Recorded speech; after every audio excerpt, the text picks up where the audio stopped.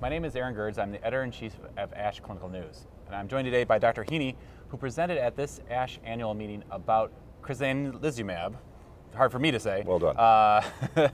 In sickle cell disease. So thank you for joining me today. It's a My pleasure to speak with you. So Crizanlizumab, how does it prevent vaso-occlusive crises in patients with sickle cell disease?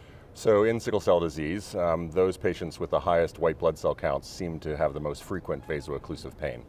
And Crizanlizumab is a monoclonal antibody specific for P-selectin. Now P-selectin is expressed on activated platelets and on activated endothelium. And so those white blood cells, which contain the binding partner for P-selectin called PSLG1, those white cells can bind to the endothelium more readily or bind to platelets and make platelet leukocyte aggregates. And it's felt that those will increase the likelihood of a vaso-occlusive event occurring. So it's a logical target to go after.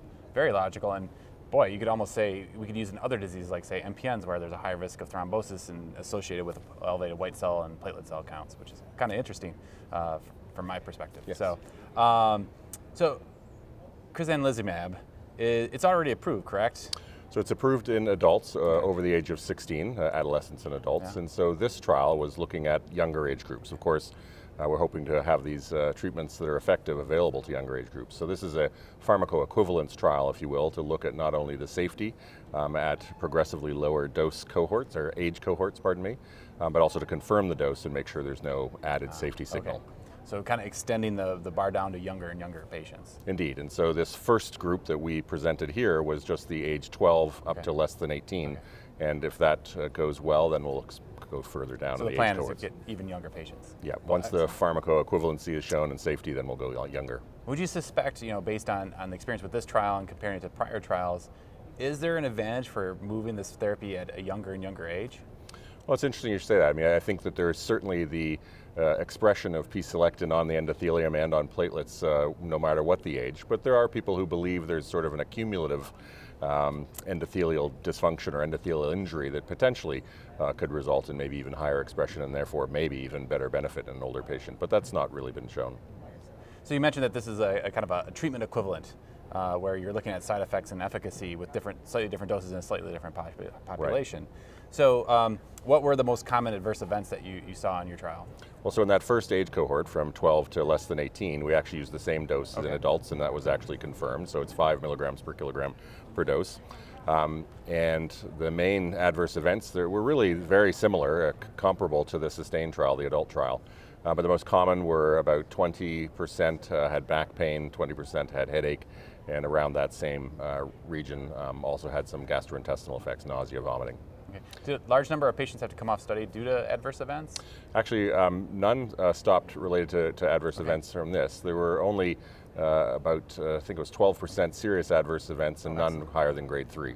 So as unlike some of the other trials we've talked about over the course of the meeting, so this does actually sound like it's pretty well tolerated. It is pretty well tolerated, certainly in the study, and there's now more experience of the drug in adults. There's extra special close look at infusion-related reactions.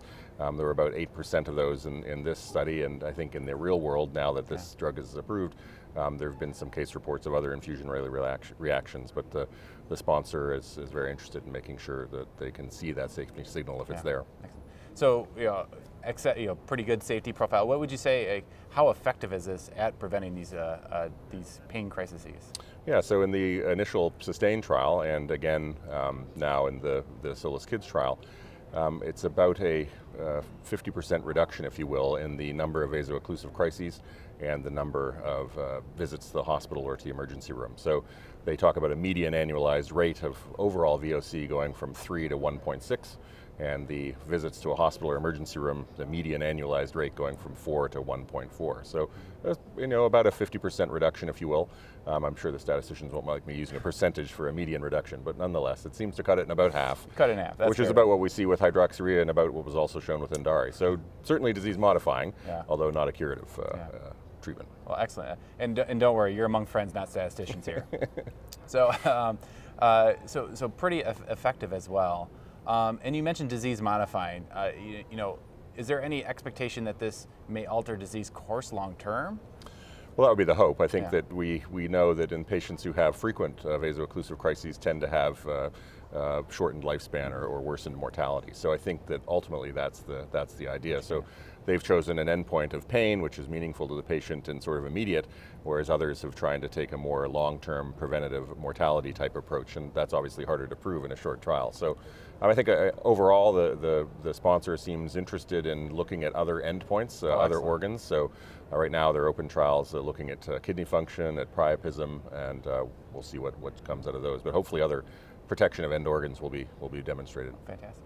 More of a practical question. How's this administered, and how easy is it to give this type of treatment? Yeah, so it's a monoclonal antibody, so it's given IV. There are 2 loading doses given 2 weeks apart, and then it's a monthly infusion.